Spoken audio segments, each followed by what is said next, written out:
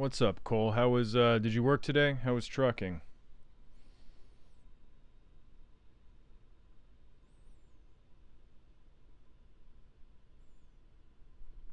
Oh, what's up, Smek? I know that name. What's up, Calvin? What's up, Arthur? What's up, Sicko Fox? What's up, Tyler? Thank you all for joining. What's up, other Tyler? Hello to you too. Hello, Skanda. Hello, yeah. Okay, that's the same Tyler. I thought for a second we already had three Tylers in here. Hey, Michael. Hey, Alex. Hey, Ryan. What's up, Lex? What's up? I'm going to be charitable and assume that that's not pronounced Kissinger. What's up, KL Singer? Oh, cool. Yeah, 12 hours at work. That's nice, Cole. At least you got some overtime. What's up, Melissa? What's up, Kelsey? See, Kelsey didn't even know this was happening. That's why you subscribe, folks. You're going to get that alert. You're going to get that alert in case you've been neglecting your social media or your participation in the Minion Death Commandos Facebook group. You're going to get that notification that we're going live. What's up, the Dark Pope? I want to see that series. Enough of this young Pope, all right? What happens when the Pope gets black-pilled?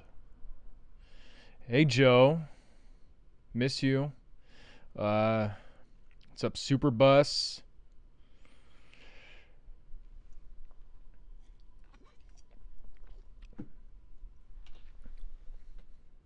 What's up, Conrad? How's everybody doing tonight?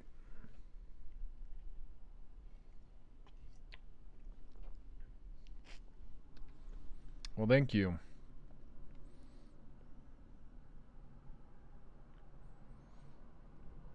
Hey, Melissa, if I didn't already say hi to you, I'll say hi again. It's no big deal. Hey, Kevin.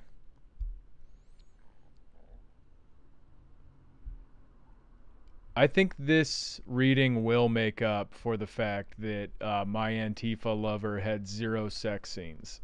Somebody asked me, can't remember where it was, maybe on Twitter or in the group, if this book, Rodham, had more of like a sexual power behind it than my Antifa lover. And it like took me aback because I was thinking, I was like, what was the sex in my Antifa? Like, I have an extremely bad memory. I don't know if you've listened to the latest Patreon episode, but like there was like several times where I just could not remember anything. And I couldn't remember any sexiness to my Antifa. I remember them like laughing and eating breakfast and then possibly like sharing a bed or something. Yeah, this book will more than make up for the lack of sex scenes in my Antifa lover. Do not worry. What's up, Kirsten? What's up, Brockton? What's up, Fat Mox? What's up, Sylvie? What's up, Vegan Lumps?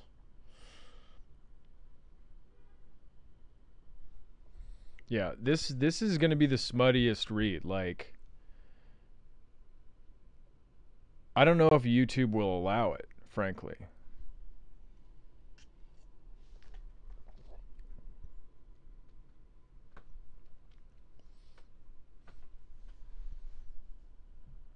What's up, vegan sausages? What's up, Ani? What's up, Benjamin? What's up, Lee? Thank you very much. I feel handsome. What's up, Kelly? Okay, so Sicko Fox asks, what was the topic for the Lost episode this week? Was it the topic for the newest Patreon one? No. Okay. The Patreon episode was just its own thing. The Lost episode, I don't want to spoil it because we might do it. I might be like stable enough emotionally and mentally to attempt re-recording an episode, But the episode that we recorded Sunday night, almost like 95% of the way through, and then my software froze up, deleted the episode. I will just say that both topics involved Louisiana cops. Coincidentally, I just saw two amazing things that both involved cops from Louisiana, and it was a fun time. It was a fun time that was just completely ruined. But you know, it happens. And you know, maybe we'll reattempt it.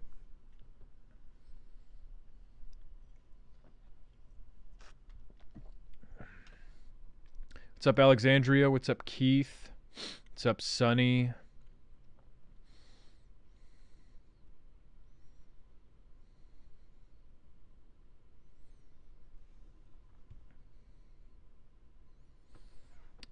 So, tonight's episode is, of course, about a novel, historical fiction, a biographical fiction called Rodham, written by a woman named Curtis Sittenfeld. Okay, don't be fooled by the name. Women can write awful material too, you misogynists.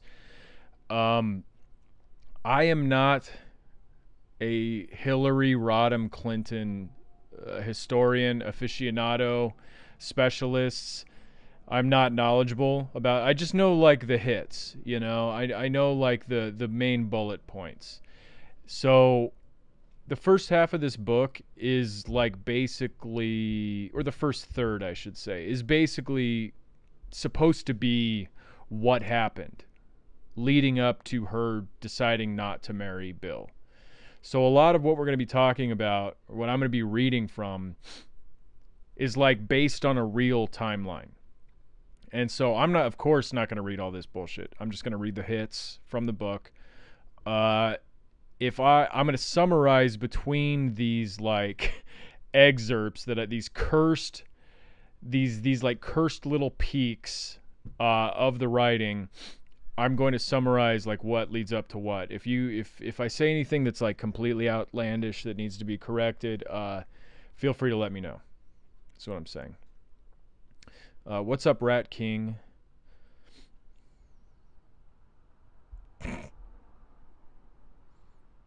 Yeah, it is very weird. Kirsten W says fanfic about real people is so weird. It is. It's very fucking weird. One of the things that I'm very curious about is why this was written. I still don't quite know why it was written. It's very weird.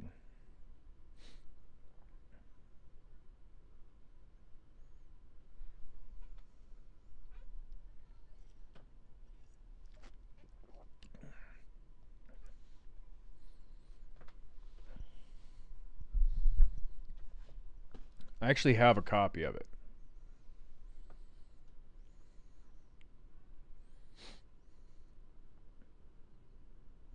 Thanks to an anonymous benefactor, I have a hard copy of Rodham that no money went to anybody for me to procure this. And Tony, I don't know if you saw what I posted on Twitter, but Tony already ate some of it.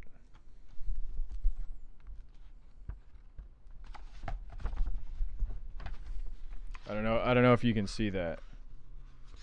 I gotta wait for the stream to catch up.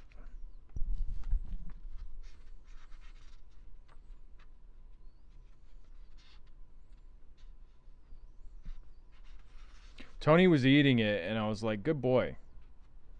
Very good. Oh, the focus is all off. Okay, so there's like he ate the corners of the pages. But then once I started leaving my tabs, marking like the segments I wanted to read, I couldn't let him destroy it anymore because he wants to eat the tabs. So there's not going to be an HBO adaptation of this. There is going to be a Hulu adaptation of this. What's up, Elizabeth? Thank you for joining. What's up, David?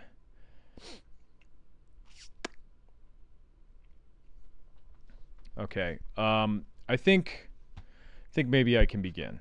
Okay. So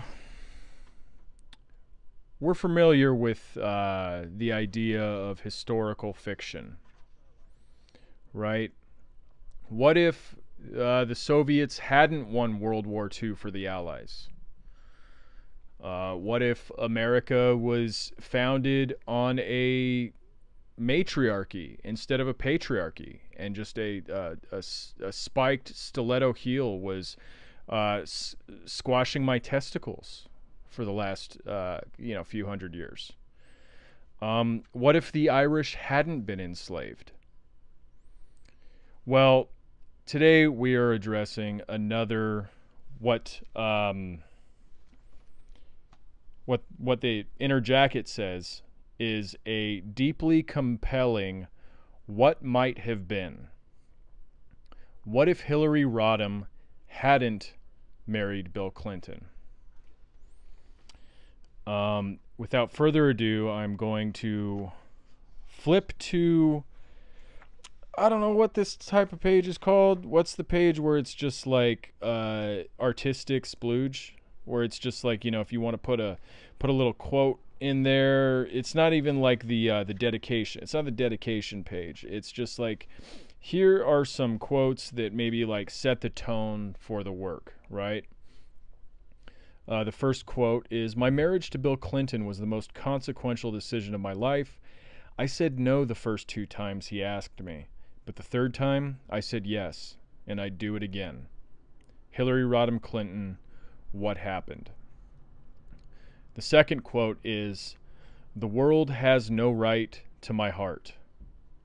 Lin-Manuel Miranda, Hamilton. It's not a joke. That's right there. I'm just showing everybody. Inscription, yeah, maybe. I think inscription is normally like handwritten. Yeah, there's a Lin-Manuel Miranda quote on the first page of this thing. And I think the quote is interesting. "The world has no right to my heart." Yeah. So this is the prologue. May 31st, 1969. There was a feeling I got before I spoke in front of an audience, and sometimes also before an event that was less public but still important, an event that could have consequences in my life.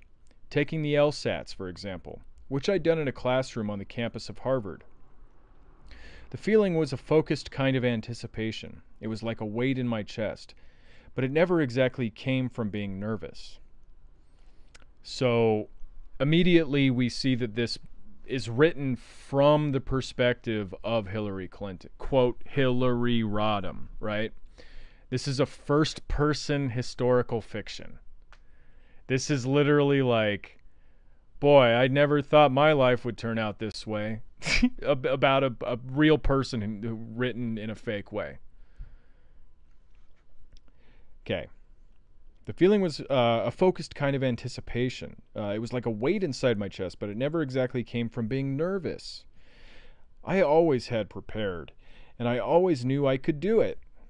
Thus the feeling was a sense of my own competence, blended with the knowledge that I was about to pull off a feat most people thought, correctly or not, they couldn't. And this knowledge contributed to the final aspect of the feeling, which was loneliness. The loneliness of being good at something. So in Curtis Sittenfeld's mind, Hillary Clinton is just like constantly applying for a job where she has to say, what's your greatest weakness? Oh, I would say I'm too lonely because of my brilliance. I would say there's a weight in my chest that has to do with how competent I am at all times.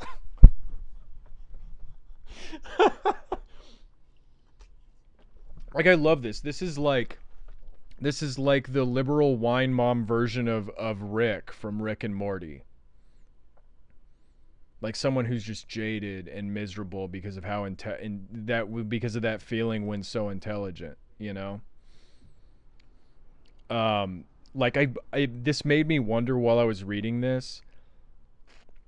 I bet you somewhere out there, whether it's a tweet, whether it's a blog, whether it's like a Medium post, somebody has speculated about like Hillary Clinton having autism, like being slightly autistic, and that's why she's so brilliant, and that's why she comes off so cold and calculating. It's because she can't be bothered with the niceties of interpersonal communication, or maybe she just doesn't understand them, and she's on a high, like that weird objective way people talk about autism, like, like, oh, Sherlock Holmes. Some people have theorized that the fictional character Sherlock Holmes was autistic.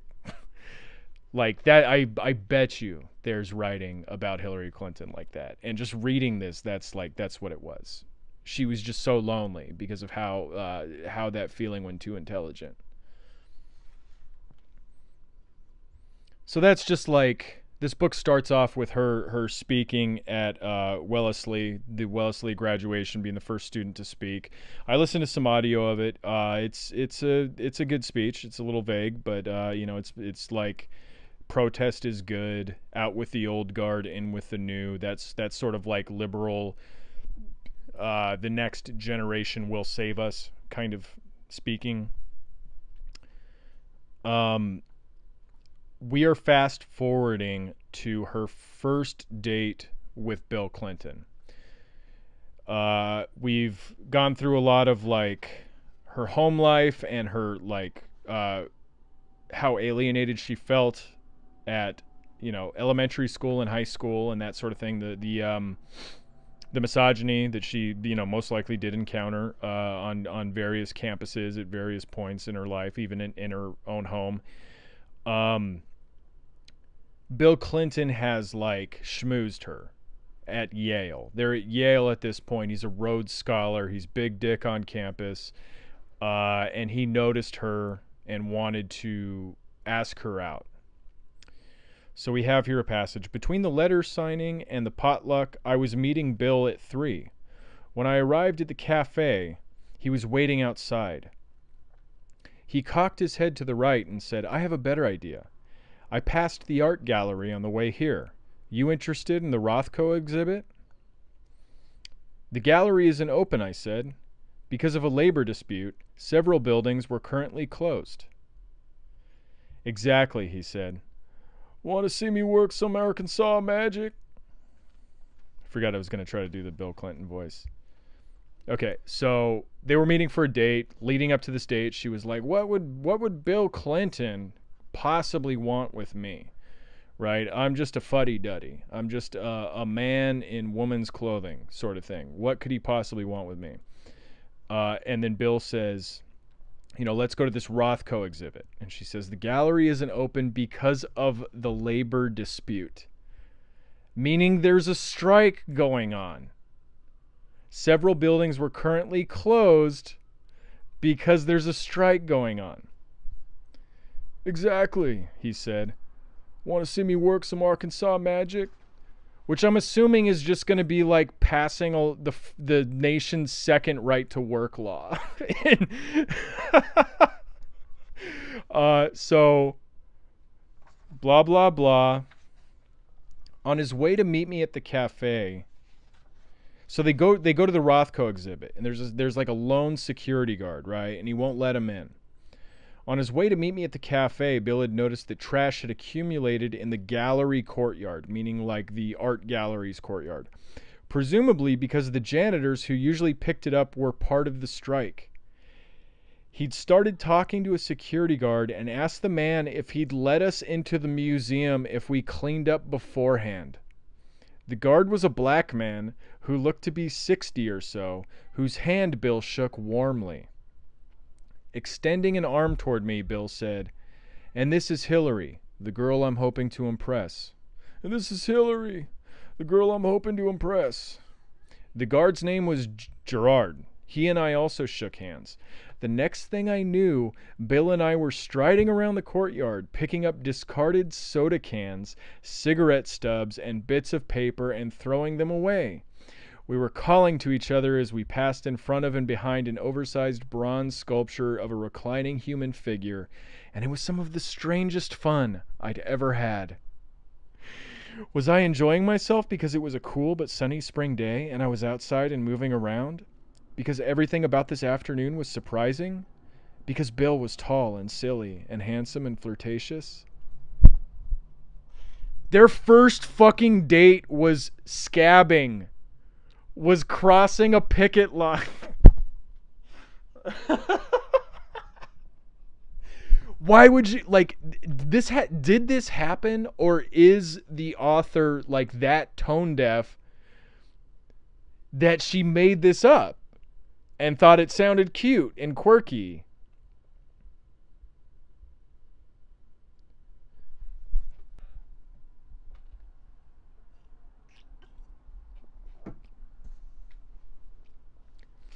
I don't know if it's fiction. Melissa asks, hi Melissa, I don't know if I said hi. Hey Nick, are you sure this is fiction? I don't know. That's what I'm saying. I don't know anything about fucking Hillary or Bill Clinton's life. I know a few things. I know the things people know about them. I don't know if their first date was crossing a picket line or doing scab labor in a fucking courtyard. And this is amazing. This is like insane. Not only that, I love the lead up to it. Oh, well, the security guard was a black man, and we were willing to touch the black man, and then we crossed a picket line.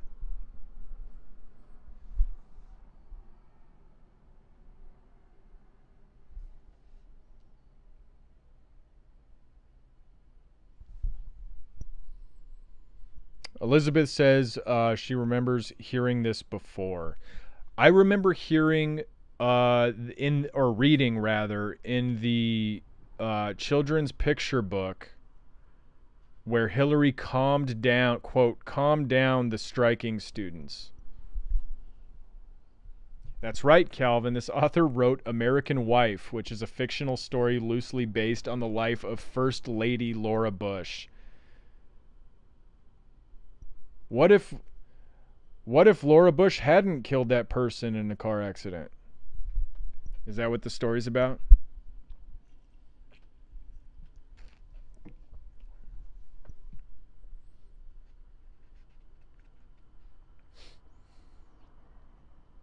That's cool. I love that this actually happened. This fucking rocks, man. This totally informed like their decisions about NAFTA and welfare reform. It's great. Is the stream okay for everybody?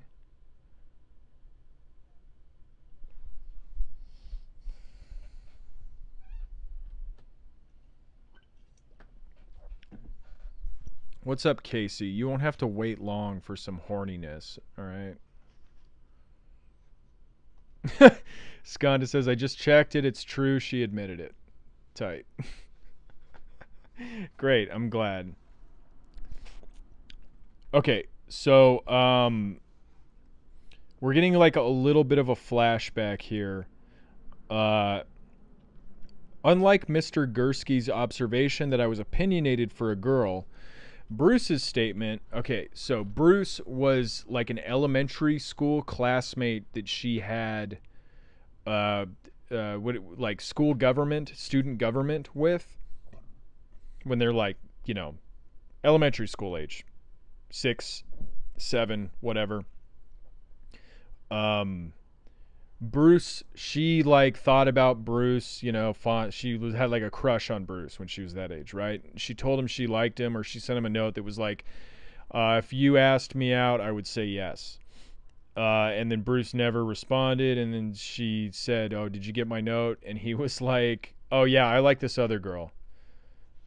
And she was like crushed by it, and then she was like, I don't know, he said something like, I think you're a boy to her, or something. Unlike Mr. Gursky, who was an adult who said she was opinionated for a girl, Bruce's statement that I was boy-like had not been easy for me to dismiss. If anything, that it had been delivered without apparent animus made it more distressing. Even so, the lesson he offered proved to be one I needed to learn more than once.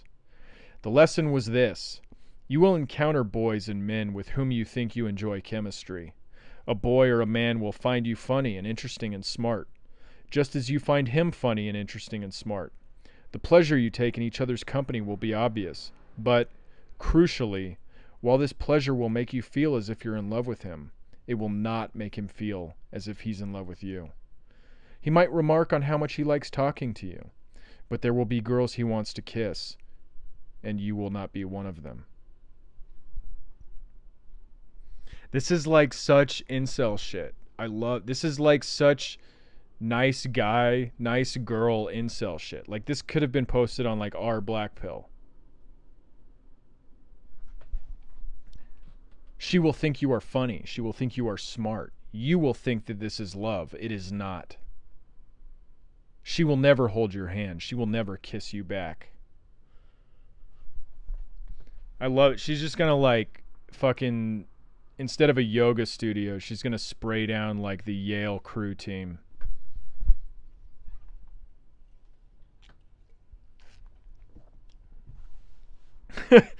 Ryan says he'll sell. Jacob says fem sell. Yeah, and I didn't have this marked off to read, but it keeps going. In high school and again in college, there were more Bruce stand-ins. After hours or weeks or months of robust conversation, when I finally said or did something I considered overtly flirtatious, declared how handsome they were, or how lucky a girl would be to date them, or when I stood or sat close enough to kiss, tilting up my face, these boys seemed surprised and uncomfortable. This happened in high school with a boy named Norman, and it happened in my sophomore year at Wellesley with an MIT senior named Phil, and it happened again my senior year at Wellesley with a Harvard graduate student named Daniel. Again, these might all be real things.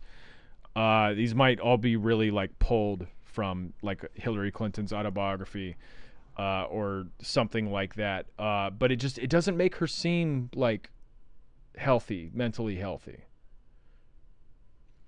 It makes her seem very like she's dwelling on this. Yeah.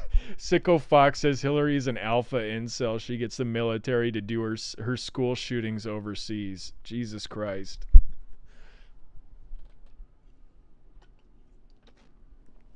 Yeah, she fucking took out all her like unrequited love on the nation of Libya.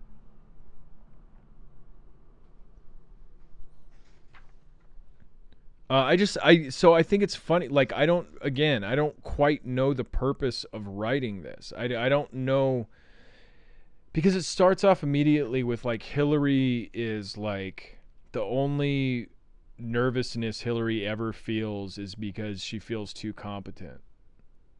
Like, she feels apart from other people because of how brilliant and wonderful she is. And then we have her being like bitter and resentful about her romantic life, and then also I mean, I guess like if these are really items from Hillary's past, you have to include them. If you're writing up to the point where Hillary makes the choice not to end up with Bill, you have to include these. So yeah, maybe they just don't think it makes her look bad. Maybe that's just part of liking Hillary, is liking the scabbery and liking the loneliness and the bitterness. Okay, prior to 2 days earlier, we had hardly spent time in each other's company, but with Bill's face so close to mine, waiting for my response. Are you guys ready, folks? With our bodies pressed together, it seemed that either of us might blurt out, "I love you," that I was just as likely to do it as he was, and almost impossibly that it would be true. However, "I love you" wasn't what I said. Soberly I said, "Yes, I feel it too," because backing up here, Bill asked her, I realized that if I introduced myself to you, I knew I'd be starting something that I couldn't stop. So she said, "Yes, I feel that too." Yes, I feel that too. Soon after that, we weren't talking much. We were kissing a lot. and removing the rest of each other's clothes, and his fingers were stroking me in different places, and I was overwhelmed with wanting to be as close to him as I could be. Him, Bill, a specific person. Y'all know that feeling when you want to be close to someone, like a specific person? With Roy, and with another law classmate named Eddie, whom I dated my first year at Yale, the sex had been enjoyable enough, but not personal. It had felt like we were doing pleasurable things that human beings did, in a fairly consistent sequence, but it hadn't felt relevant that I was specifically me, and the other person was specifically the other person.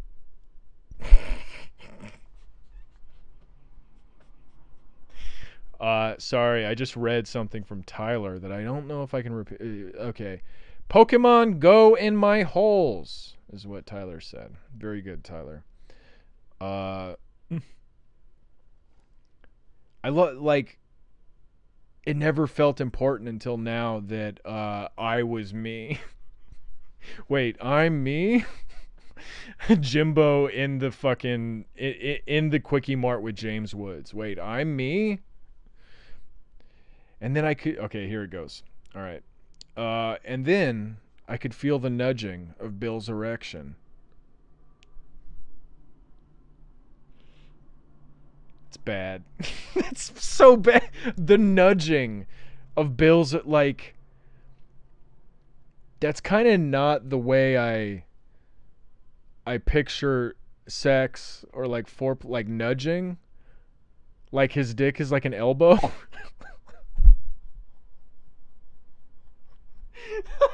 I could feel his dick down there clearing its throat, so to speak.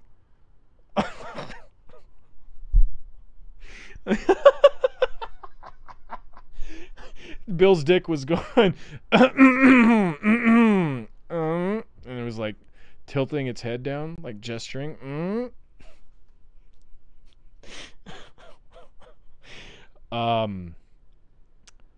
Okay, I could feel the nudging of Bill's erection. It was probably...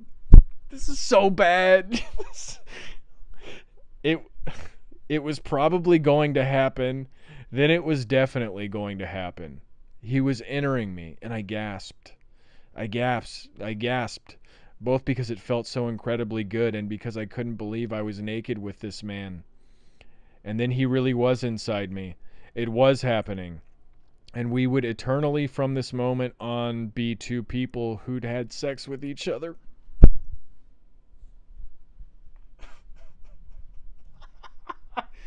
From this moment forth, we would always have been two people who had had sex.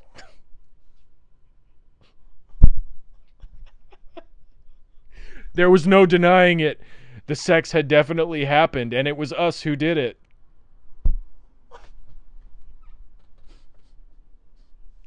This, Chris Morse asked, how much money did this shit make?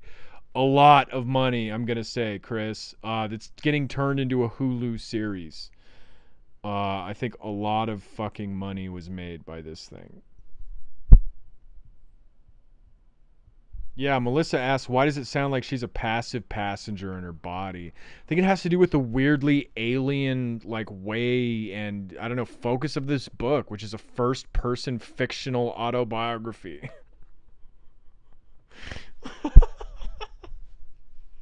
Kevin says, and I knew when we did the sex that sex had occurred. That's right. That's how you know, Kevin. That's how you know when it happens. You're looking and you're waiting and saying it's probably going to happen, and then holy shit, it happens, and then you're like, yep, that happened. Okay. And then he really was inside me. It was happening. And we would eternally, from this moment on, be two people who'd had sex with each other. Even as he thrust into me, as I arched up against him and gripped his buttocks. Just picture Hillary Clinton and Bill doing this. Picture just like the architects of some of the worst, you know, some of the worst things, both domestically and both in foreign policy and domestic policy. Picture her arching up into him and gripping his buttocks. There were a few seconds in which our eyes met, and we looked at each other, both of us unblinking. That's how you know it's good sex, when you don't blink. Just like stare open-eyed at your lover. Neither of us was smiling. Smiling would have been trivial or beside the point. To be with him in this way was almost intolerable ecstasy. It was the most precious thing I had ever experienced. These are two demons. These are like two demons having sex, unblinking their eyes like fish, unsmiling, just staring into each other, seeing the future of the nation, the future of the globe. And, yeah, that happened.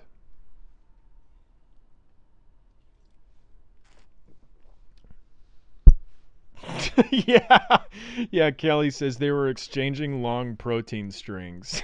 Precisely. Okay. Don't worry, folks. There's more disgusting shit. Okay. This is like 2 pages later. Oops. I got my phone not on silent. The second and third times with Bill had been the same night as the first time. So there are 2 more sessions that Curtis Sittenfeld is denying us in this writing. Just this could have been much worse, is what Curtis is warning us with. That's a deep cut, sicko. I like that joke. She's got that frazzle grip.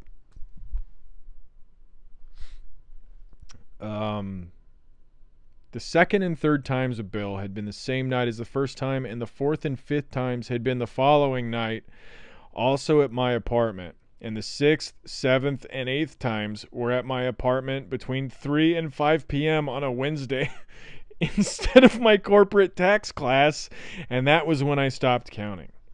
Doesn't it sound like she's giving a statement to the police? Doesn't it sound like she's accounting for her whereabouts while, like somebody else said, consummating the birth of the Antichrist? She's like reporting back to her satanic master about how many times they've copulated and the measures she's taken to ensure ensure procreation. Oh, this part's great. These are just like paragraphs at a time, folks. Like I can't. We're already on page 59, and in 10 pages, things are going to get good. That's not just a joke. That's true. But I read so much of this book for you guys. Okay. Spoiler alert: we're only going to be covering the first half of the book today. I read 226 fucking pages of this book. All right. In like 4 days, three or 4 days, okay, and it was enough for me. I think I will do a part 2. We have to do a part 2 because Hillary does run for president in 2016 in the third act of this book. All right, and I don't want to spoil too much, but there's a twist. There's a twist about who she's running against and who is on her side. And that should be a fun read as well. But there's this shit's jam-packed, okay? So next section. You play the saxophone? Hillary says. No, I just left the case there to impress you. It's empty. Lightly he flicked my clavicle with his thumb and middle finger. Of course I play. You'll have to show me sometime, I said. And the next thing I knew, he'd bounded out of bed, and I was offered an unobscured view of his pale buttocks as he bent, opened the case, and pulled out the golden instrument. Which one? Still naked, he turned around, inserted the mouthpiece between his lips, and began playing, quote, When the Saints Go Marching In. Our eyes met, and I started to laugh, even as I worried what his roommates might think, or whether any of them would open the door to tell us to quiet down. But he continued playing, and I continued laughing. He was laughing too while he blew on the mouthpiece. Now, this is like my Antifa lover. This is like the level of sexual tension and sexual electricity in my Antifa lover. He continued playing, and I continued laughing. He was laughing too. Finally, he had no choice but to stop and give into his laughter. I was then on my back, propped up on both elbows, and he put the instrument away and returned to bed. "I can tell you're very impressed," he said. "Your musical skills are dazzling." I leaned in and kissed him on the lips. "I've never been serenaded by a naked man before." As he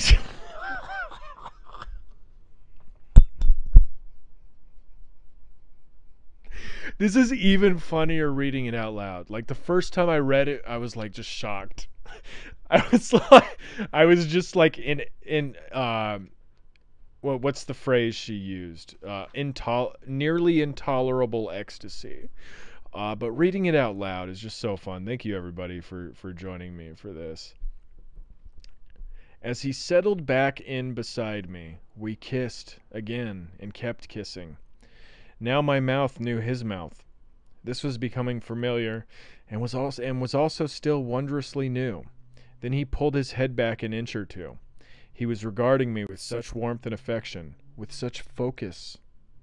I love you, Hillary," he said. "I'm in love with you, and I love you. I can't believe that you exist." "That I exist?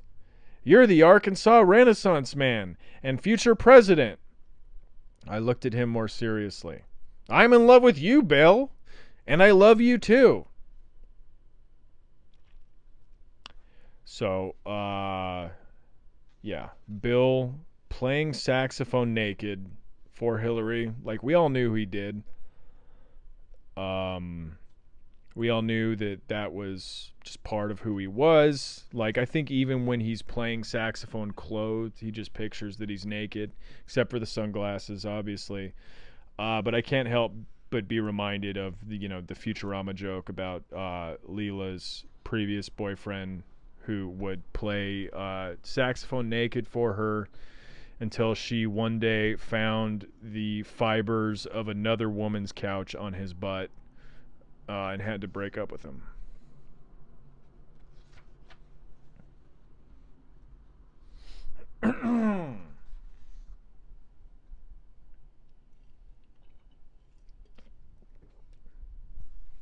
Yeah, Kelsey says they are so amazed by their own existences. That's like all this person knows how to write is just, I was him, and he was me, and I was me, and he was him. And we were Bill Clinton and Hillary Clinton, and we were having sex. And it would always be the case that Bill Clinton and Hillary Clinton had sex. And it's like even kind of less imaginative than, a Robot Chicken episode. Or like a kid playing with their action figures or whatever. Because it's just like, I would love for this to be a musical. It'd be so good. Just Hillary singing about herself the whole time. Bill singing about Hillary. Hillary occasionally singing about how great Bill was. Okay, you guys ready for page 69? Everybody ready?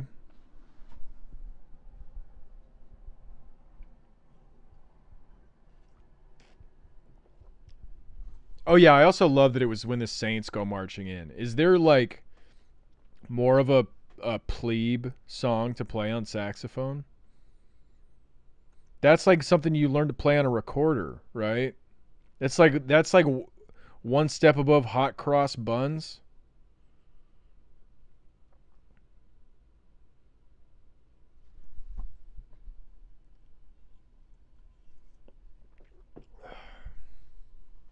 Dude can't play saxophone. Shut the fuck up.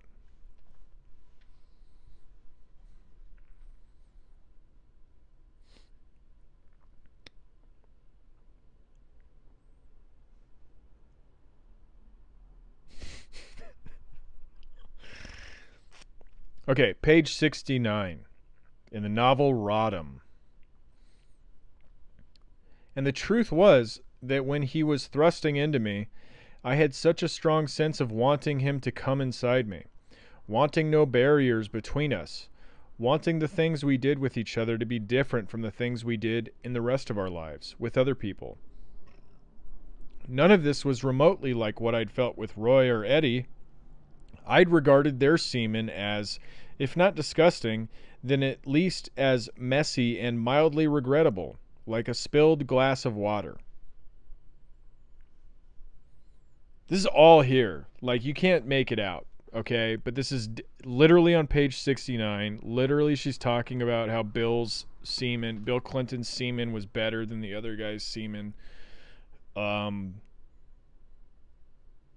This is sick stuff, folks. You guys should all just log off.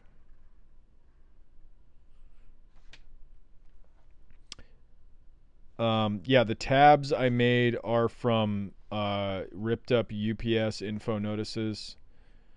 I was trying to figure out how I was going to mark the pages, and I didn't have any sticky notes, and then I realized that I did have sticky notes in the form of my info notices. So the other guy's semen was not good. It was not tasty or delightful. It was like a spilled glass of water, mildly regrettable. Bill Clinton's semen was like top sirloin.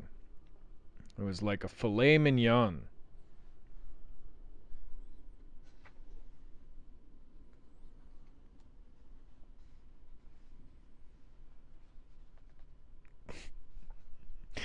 Thomas Malone says, glad she's letting everyone raw dog.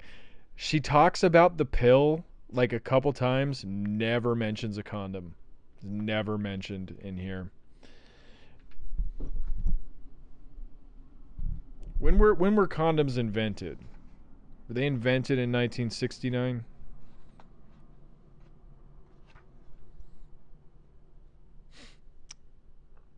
Okay, so fast forwarding here. They've been together for like a year, maybe? I don't remember. They've moved across the country. I don't remember why. They're like living together, I think, in California. I think Bill is like maybe working on a campaign or something like that.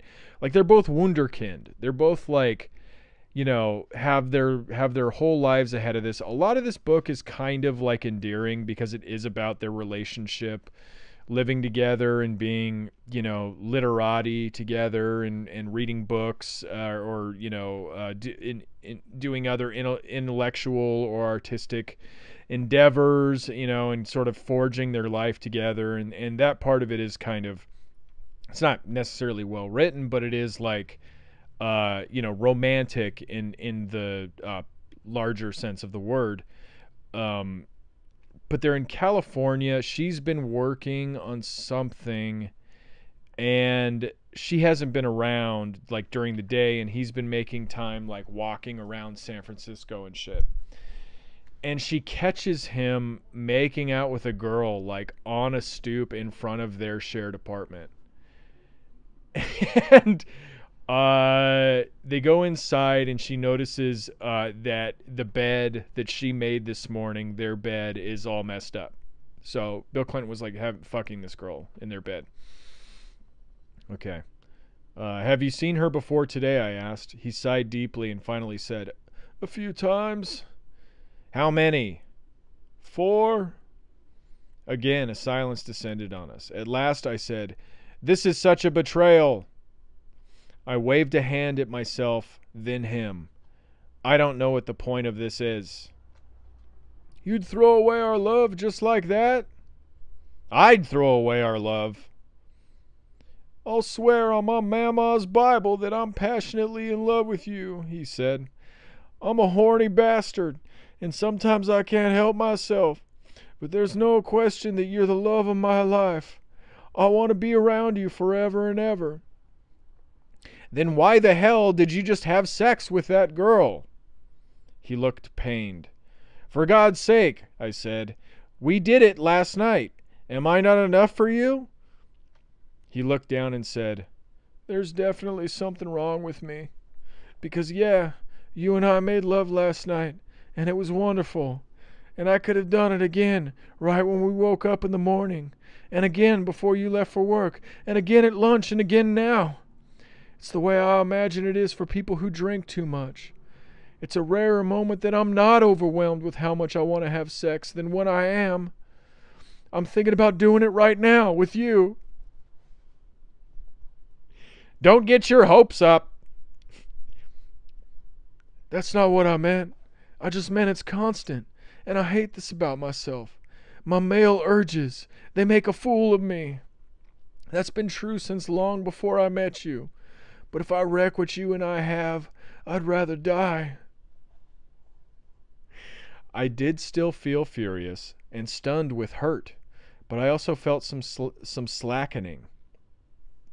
Interesting word. He was telling me something that didn't exactly surprise me, but also wasn't something I'd known. I said, How long have you been like this? Since I was 10 or 11. He hesitated. As soon as I figured out it was a thing I could do, I touched myself a lot. And I mean a lot.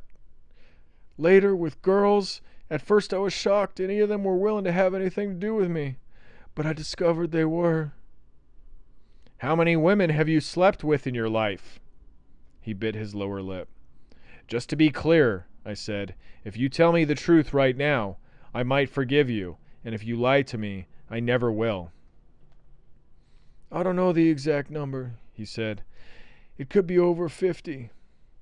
Did you cheat on your earlier girlfriends? Sometimes. If you're going to be evasive, you might as well pack your suitcase and start driving to New Haven tonight. I can fly back next week. It's not as if I need you here while I finish my job.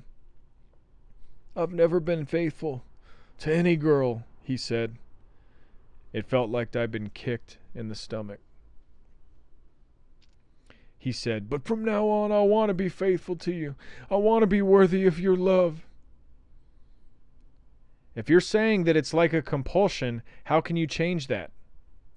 With willpower, he said, and prayer. And with your help, if you'll give it to me. Does that mean us having sex 3 times a day? Maybe. What if I wanted it and you didn't? Would you think it was disgusting if I lay next to you and touched myself? I considered it, then said, No, I wouldn't think it was disgusting. Would it bother you if I looked at magazines? I need to think about that. It doesn't seem like it's my right to try to stop you, but I don't know if I want to see them. That's fair. Mapping out the future, coming up with strategies and plans. These were things we were good at, things we'd practiced. In a way, strategizing made me feel as close to him as sex. Again, he took a few steps toward me, and when we were less than a foot apart, he dropped to his knees. He looked up at me, took both my hands, and said, The flesh is weak. Lord knows how weak my flesh has been. But Hillary, my spirit is yours. My soul, my spirit, and my heart. They'll always be yours, no matter what. And then he began to cry, and I don't mean he got choked up like he had at my parents' basement. This time his face crumpled, and tears streamed down his cheeks in a way I'd seen my brothers in their youth, but never in a grown man. Pulling his head toward my navel, it was instinctive, not a decision, as so much about Bill was for me instinctive. Still on his knees, he wrapped his arms around my waist and pressed his torso and face against me, and I petted his hair. I didn't reassure him that my spirit and soul and heart were his, because wasn't it obvious? Instead, softly I said, Bill, oh Bill, what am I going to do with you?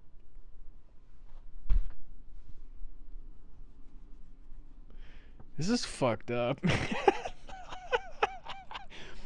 I have a medical condition. I fuck too much. I always be fucking. Lord knows you can't stop Slick Willie from fucking.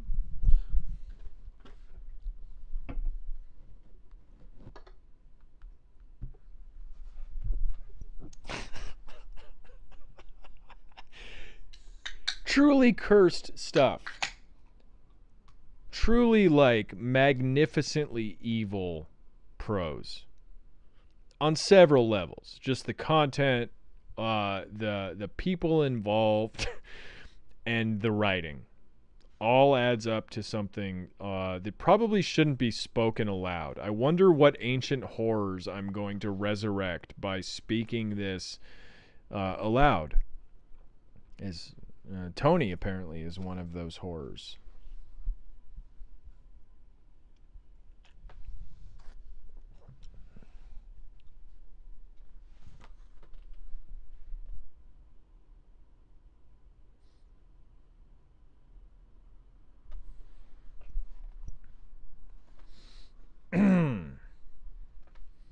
You want to see some Tony Butthole? Yeah. Yeah.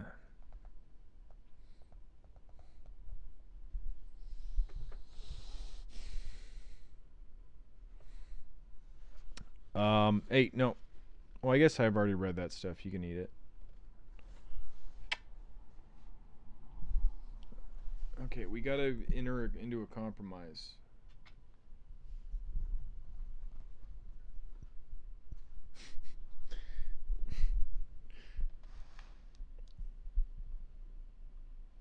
This is Tony's favorite position to be in. He loves, like, being cradled in my arm.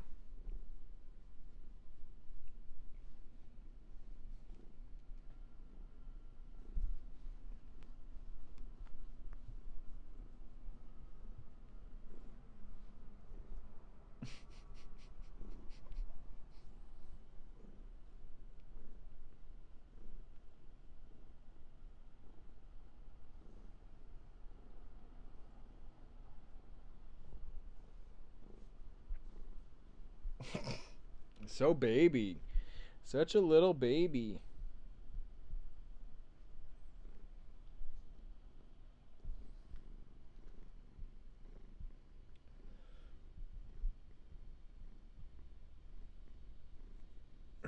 Everybody's saying hi to you, Tony.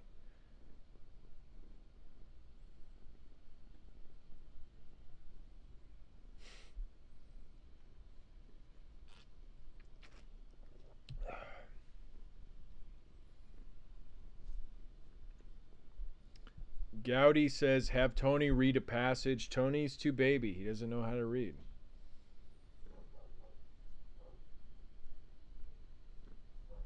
Okay. Is everybody, now that we had the Tony break, is everybody, we're approaching the breakup here, okay? The last page that I read was page 95. Flash forward to 140.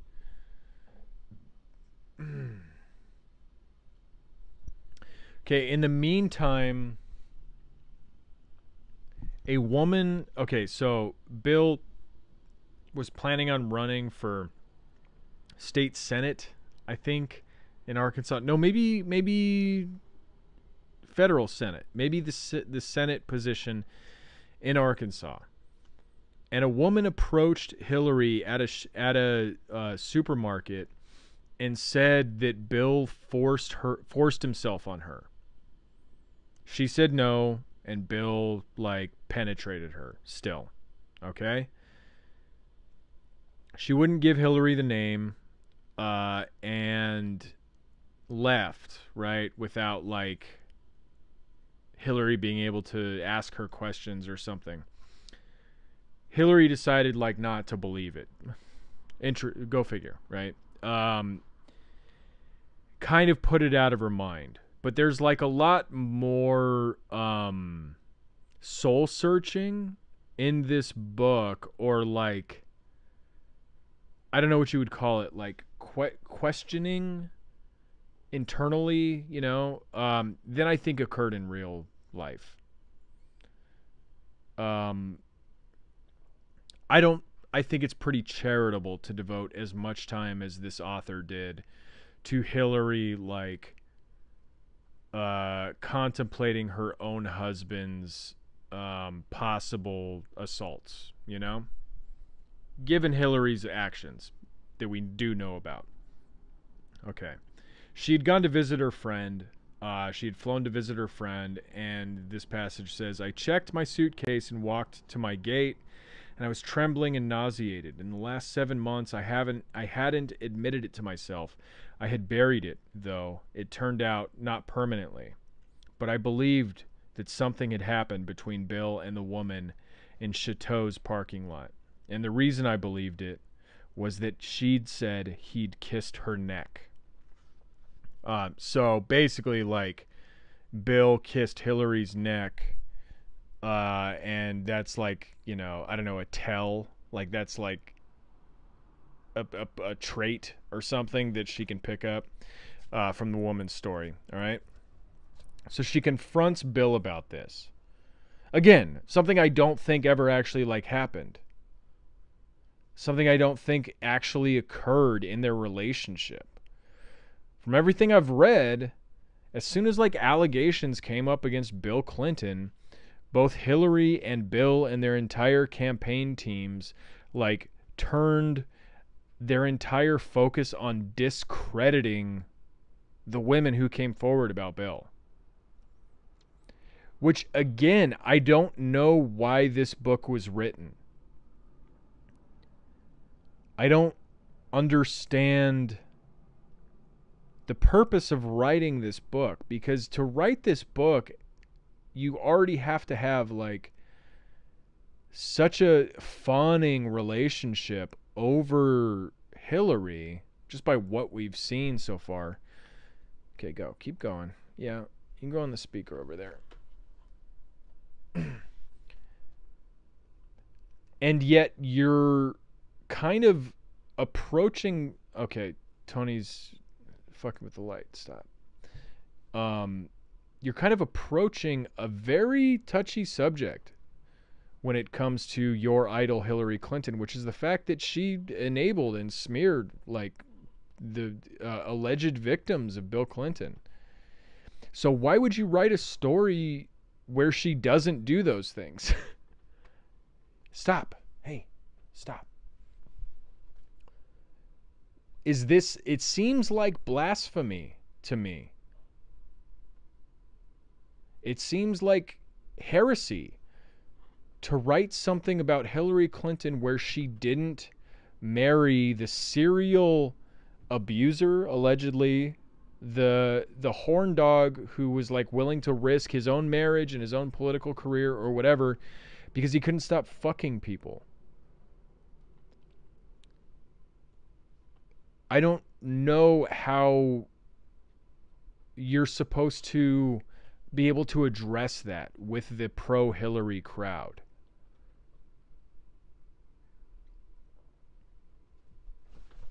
Stop.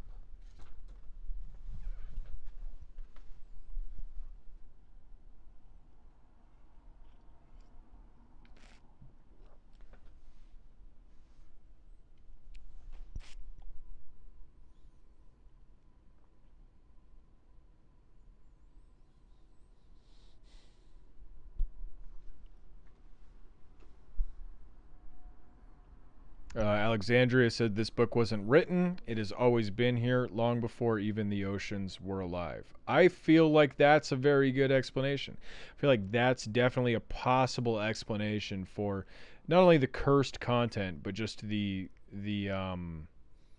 nonsensical nature of its origin.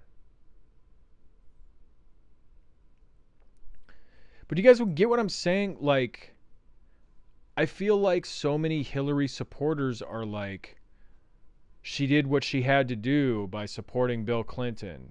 And, you know, she had to make tough choices, right? Wasn't one of her books called fucking Tough Choices? Wasn't that her, like, presidential autobiography? Hard Choices? And for somebody to come along and say, wouldn't it be great if Hillary actually had believed women and, like, stood up for herself in the face of, you know, serial what do you call it? Cheating on her.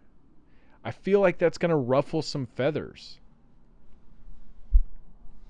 Okay, so she approaches Bill with this information. She's like nervous about it, but she finally has to like confront Bill with what she was told. He glared at me. What's the point of all this? If you can't trust me, what are we doing? If I can't trust you, I repeated, and I could hear my voice rising, it's because you've done everything short of taking out a billboard telling me not to.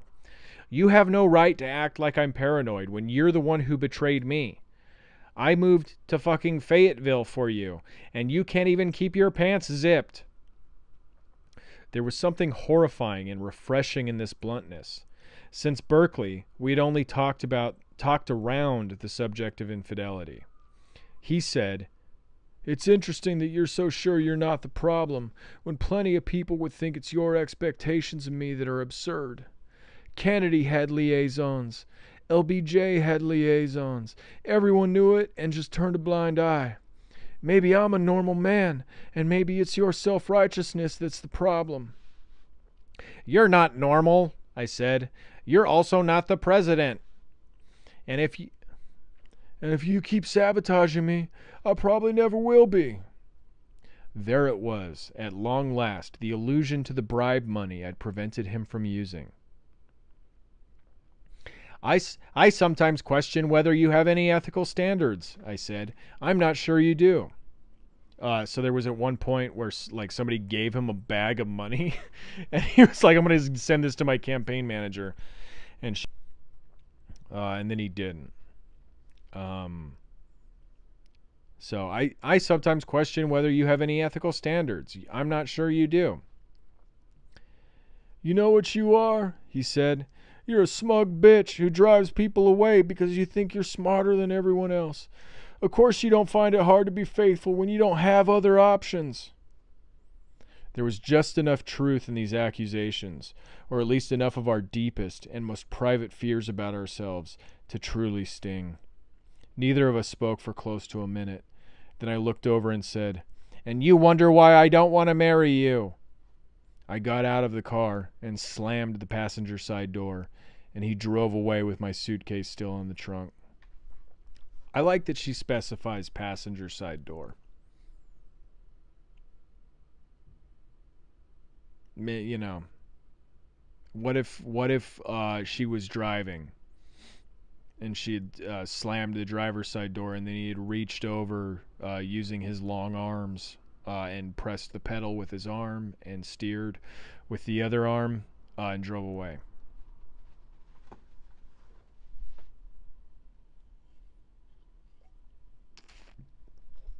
So I like this a lot. I like this passage a lot. I like that Clinton is like, maybe I'm just a normal man. You're an uptight bitch who can't understand when a guy needs to fuck down. I like that a lot. And then I like her saying, "You're not normal."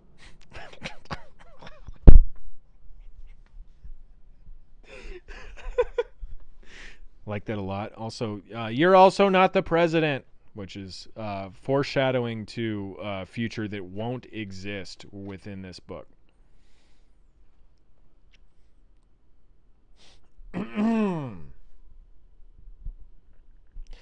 Yeah, Elizabeth says Bill is treated so gently in this book, and it's infuriating. He really is.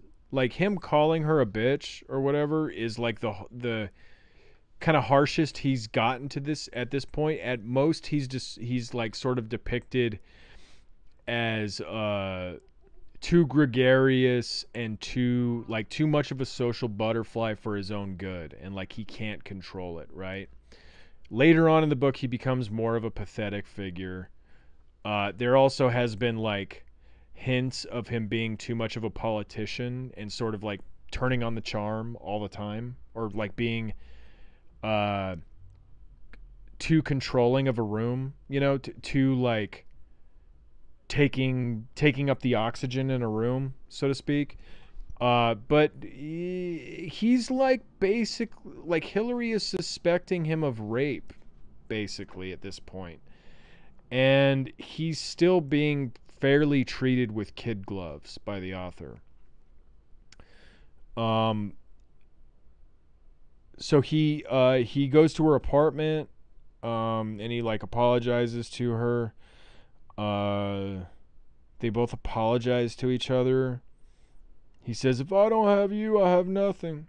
We hugged and cried, and then we had glorious sex. And when I was on top of him, sitting up, and both of us were close but not finished, I said, "I'll marry you. I want to marry you so badly. I love you so much." He smiled in exactly the way I'd anticipated. He said, "Do you really mean it?" I nodded. "Oh, Hillary," he said, "oh, baby." He pulled me toward him so that we were closer, without space between us, as close as we could be. The space between. I love that she was like thinking he was like a sexual assaulter, and then he called her a bitch, and then she's like, "This is the man I want to marry. This is it." In the middle of the night, he woke me by tapping my shoulder. It sometimes happened that while I was asleep, he'd rub my breasts or below my navel, and at the slightest shifting toward him on my part, or when my breathing became ragged, he'd slide into me.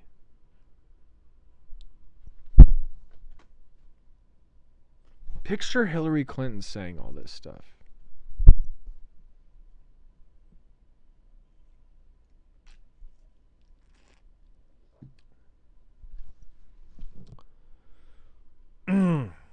But in those circumstances, we didn't speak. And on this night, he was saying my name, asking if I was listening. So he didn't want to have sex, so he made sure that I was conscious. He wasn't looking for sex, so he actually wanted to hear me say, "Yeah, I'm awake." Finally, I said, yes, I'm listening. Quote, "I've never, ever forced myself on a woman. Never." Okay. "And I never would. But you shouldn't marry me. You should leave. I'll drag you down. The thing that's wrong with me is incurable. Do you hear me?" I love it. She's like, "Are you gay?" And he's like, "Oh, I wish. What I have is a what is it? What I have is a condition so irregular and so disgusting. It's called fucking a lot. It's called I fuck a lot.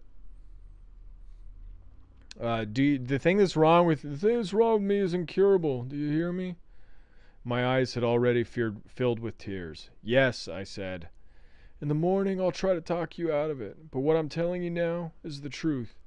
You know your rule about 2 reasons? One reason is you won't have the career you deserve here. And the other is that the problems I have will never go away. When I try to convince you to stay, it's me being selfish. Us staying together is good for me and bad for you." "Bill," I said, "baby." But I couldn't say any more. And it wasn't because I was too sleepy. It was because I was too sad. I wasn't too sleepy. I was too sad to say any more.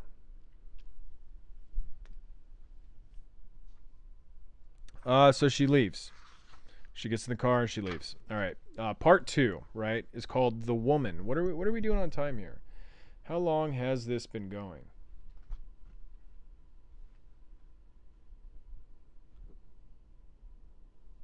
Where do I tell how long this has been? Oh, hour 14. Holy shit. Okay, we got 4 or 5 tabs left. All right.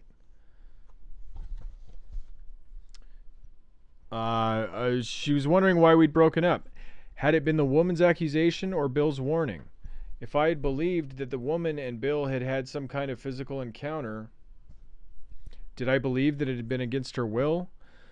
On the Pennsylvania Turnpike, I understood suddenly that I was freed from deciding what I believed. If I was no longer his girlfriend and never his wife, I was not responsible for his behavior, not even by extension. This absolution was my reward for losing him. In the years to come, it sometimes seemed like the only reward. As it happened, nobody ever asked me why Bill and I had broken up, even the people who'd expressed sympathy.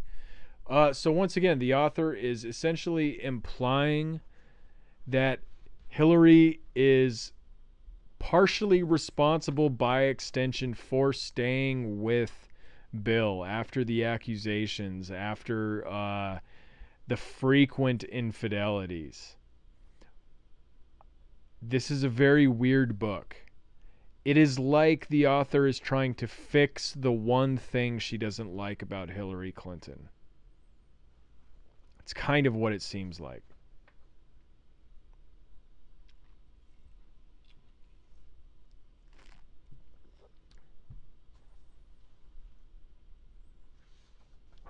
Because now we're at the actual fictional part, right? Everything up to, a few minutes ago has been the actual, sort of like fictionalized biography, not an alternative fiction, but just a sort of like narrative, what's the word, like adaptation of her actual biography. This is where the actual like fiction, the alternative timeline comes into play, is when they break up. And they break up because of his infidelity and because of his possible like assault.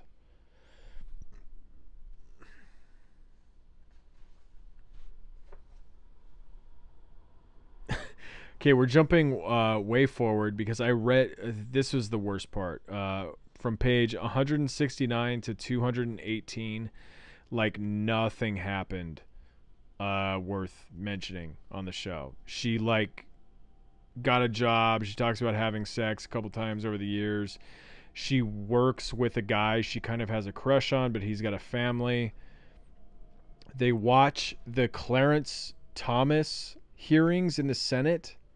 That is brought up as part of this book. Joe Biden is not mentioned.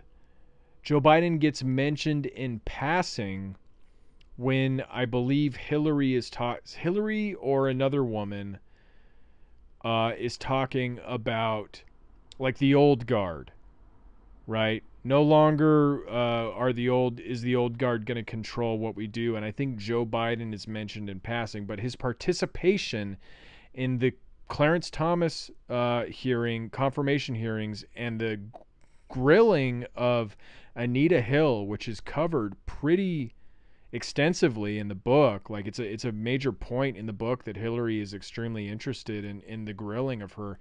Joe Biden isn't really brought up in that.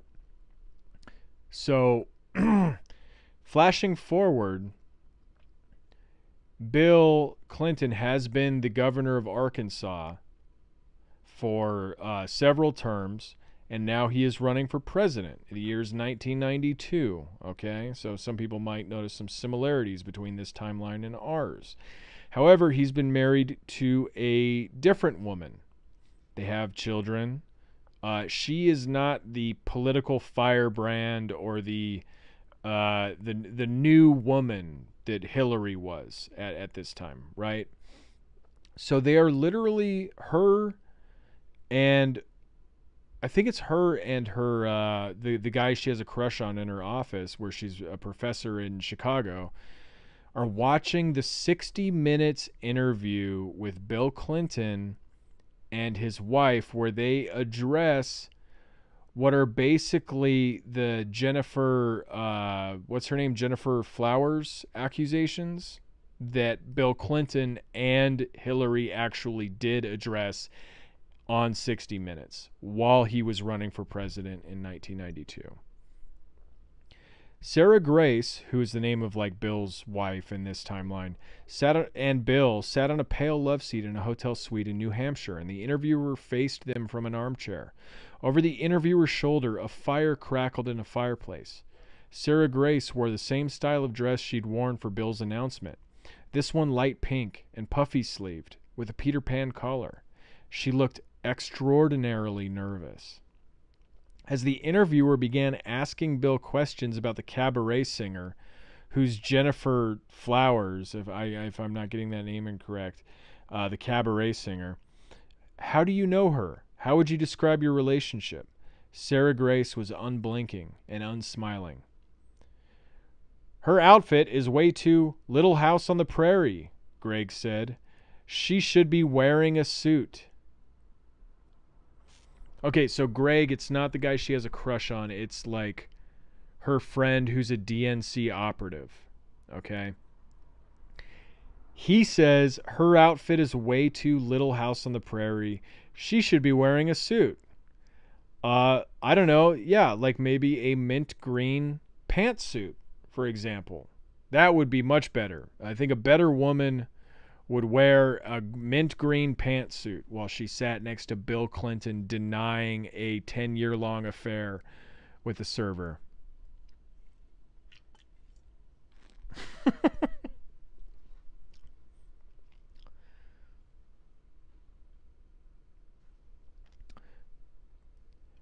And they're sitting so far apart, I said. There were probably 3 inches of space between them. They need to present a united front. Greg says, he needs to let her speak for herself, she said. She should be saying all this, not him. Just then, the interviewer asked Sarah Grace if what Bill said was true, about like not being, not cheating. Sarah Grace nodded. She said, I felt sorry for the woman. I winced. Unfortunate choice of words. In a soft voice, her eyes downcast, she added, I think Bill's been a wonderful governor for the state of Arkansas. Jesus Christ, I said. Did they not give her media training? She was there was no other word for it, weak. Bill needed an equal who'd act like even if he'd had affairs, so what? Because they were both sophisticated and tough. And the only person he was answerable to was her. And if she dealt with it, it was no one else's business. Hell, maybe she'd had affairs too. The American public would not, of course, like such a woman, but that didn't matter. He was the one running for office, and the reality was that a wife like that would probably win him sympathy votes. Yeah. This is amazing to me. Okay? The interview ends terribly, right? The interview ends with Sarah Grace, Bill Clinton's fake wife and this real wife in this timeline, crying on 60 Minutes. I love Bill very much, Sarah Grace said in a quavering voice, and then she began to cry. Oh my God, I said, and Greg said, what a train wreck. Okay. So, spoiler alert, Bill Clinton drops out of the Democratic primary because his wife was too weak. The wife in this timeline, who was not Hillary Clinton, was too weak to support Bill Clinton's candidacy. And it's not presented as like she didn't have the fortitude to persevere even when like she was emotionally confused or had emotional ambivalence towards her husband's cheating. Like the argument here is that she should be a hip bohemian metropolitan woman who has accepted her husband's affairs and is willing to support him and say, fuck the American people if you don't support my husband's infidelity. But she's too weak to do that. So you're the author is kind of having it both ways here by saying that Hillary was her own strong woman by leaving Bill, but Sarah Grace is too weak to do what Hillary will have done if she would have stayed with him. It's very weird. This is a very weird book. Call a priest, Greg said. Someone needs to read the last rites to Bill Clinton's candidacy. Greg, I said, and he turned to look at me. I want to run for Senate. Okay, so this is one thing I kind of skipped over. With the Anita Hill hearings, there was a senator, I'm forgetting what state it's from, Illinois, I guess, Senator Dixon, a Democratic senator who was going to vote to confirm Clarence Thomas, despite like him being a Republican nominee and despite, Anita Hill kind of getting steamrolled, in these confirmation hearings. And so the Democratic strategist, Greg, her friend here, thought it would present an opportunity for Hillary to primary him as a tough woman, in the wake of this Anita Hill scandal that a lot of women were, animated by and to a degree radicalized by. However, another woman had already announced her candidacy to primary this Senator Dixon, a woman by the name of Carol Moseley Braun.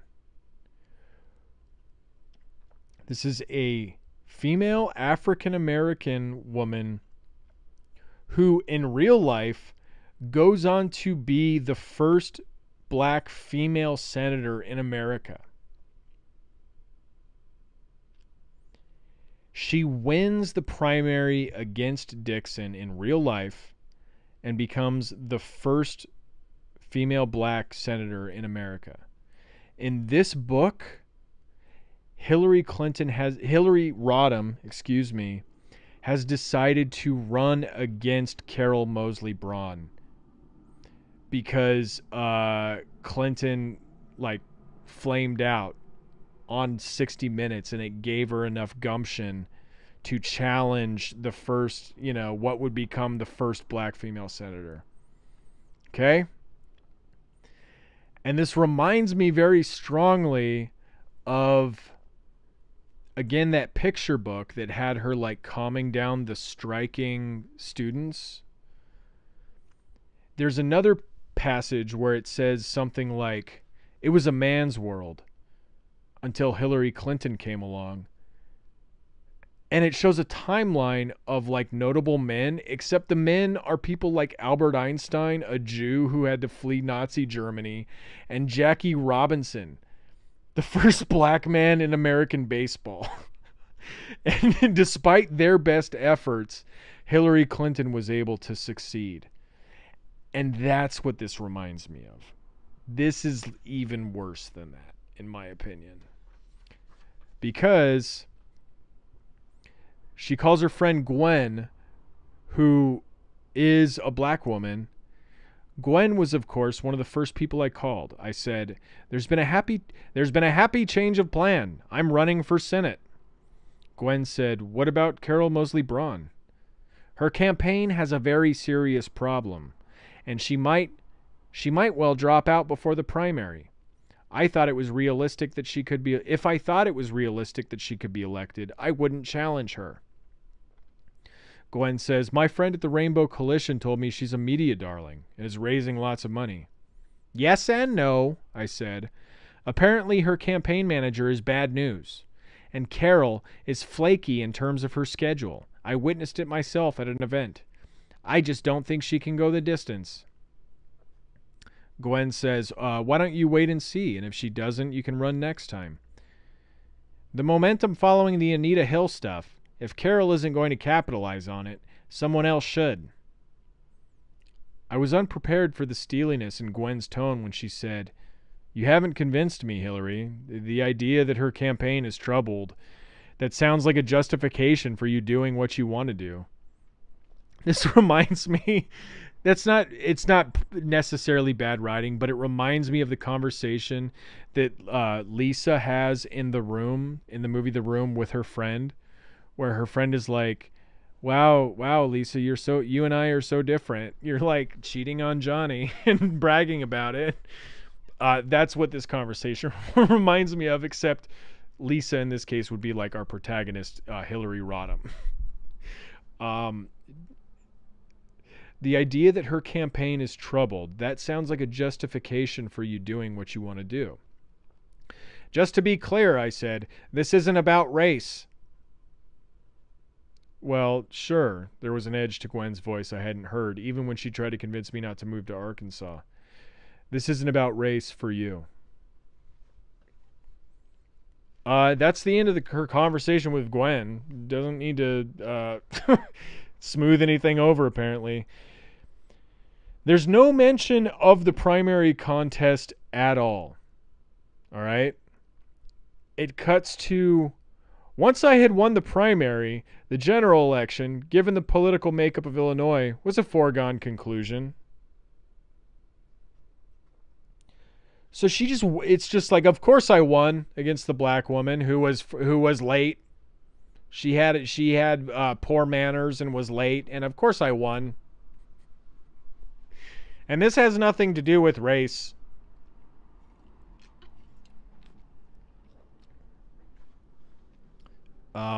And that's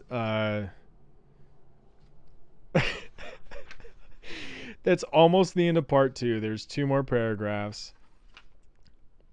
So James, we haven't talked about James. James was the guy who was her coworker, who she was having like an emotional affair. He was having an emotional affair with her because he was married and had kids. But like all they did was hug and hold hands, and like he would cry while they were hugging and stuff. And that part all has to be fictional, because that's in her, in 1992 and shit, when she's not married to Bill Clinton.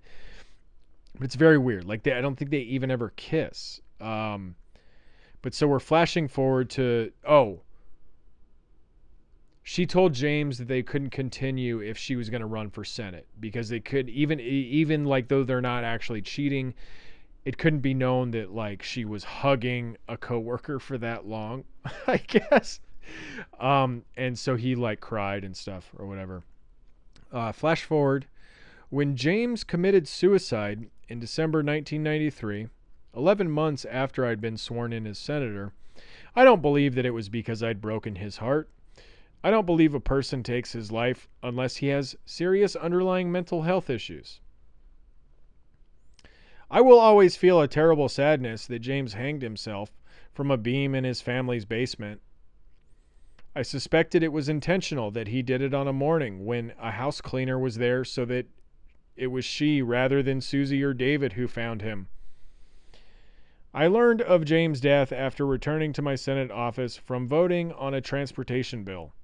My colleague Eli from the law school had left a message.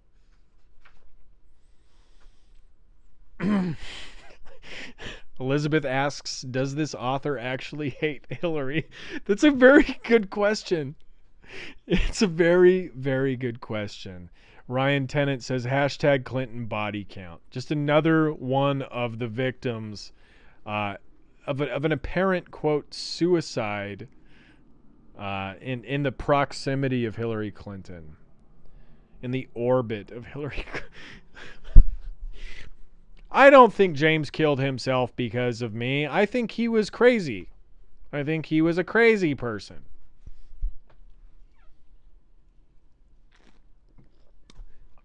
So this is amazing. Just to reiterate what we've learned today, in this alternative timeline, Hillary couldn't stay with Bill because she suspected him of rape, and couldn't like tolerate the multiple infidelities.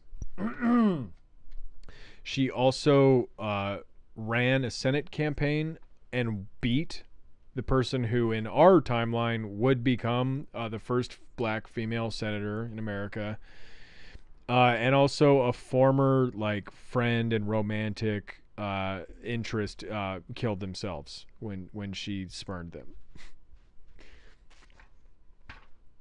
And also she liked Bill Clinton's cum for a while there.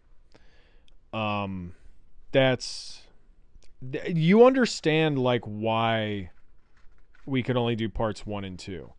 Part 3 is called The Front Runner. Okay, and just as a tease, next week I'll probably do another live stream finishing this off. The first page in the part 3, which is called The Front Runner, says American presidents and vice presidents elected 1988 to 2012. 1988, George H.W. Bush and Dan Quayle. 1992, George H.W. Bush and Dan Quayle. Remember, Bill Clinton, his wife was too weak to win him that election. 1996, Jerry Brown and Bob Kerrey. 2000, John McCain and Sam Brownback. 2004, John McCain and Sam Brownback. 2008, Barack Obama and Joe Biden. 2012, Barack Obama and Joe Biden. But 2016 is not listed here. So it's interesting that she made Jerry Brown, the Democratic president who followed George H.W. Bush, a one-term Democratic president, as opposed to George H.W. being a one-term Democratic president. And then John McCain instead of Bush. I don't know why that happens. You would think since George H.W. Bush had a more successful presidential run than in our timeline, his son would be even more primed to become president in the year 2000. Not sure about that. So if you can't wait to hear what happens in 2015 and 2016 in this timeline, tune in next week. Well, we will do another exploration of the fascinating alternative timeline known as Rodham.